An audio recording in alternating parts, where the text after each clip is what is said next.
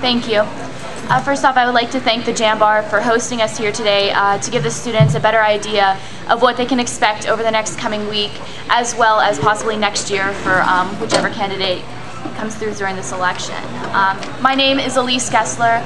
I'm the current Vice President for Student Life of the Student Government Association, and this is my running mate, Justin McIntyre, the current VP for Financial Affairs of the Student Government Association.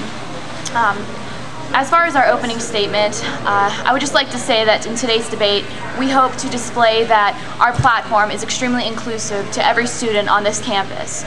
We have really defined 3 certain areas that we would like to address concerning communication between Student Government Association and the students, our constituents, as well as any university affairs related issue that we would like to address, such as parking, smoking, etc.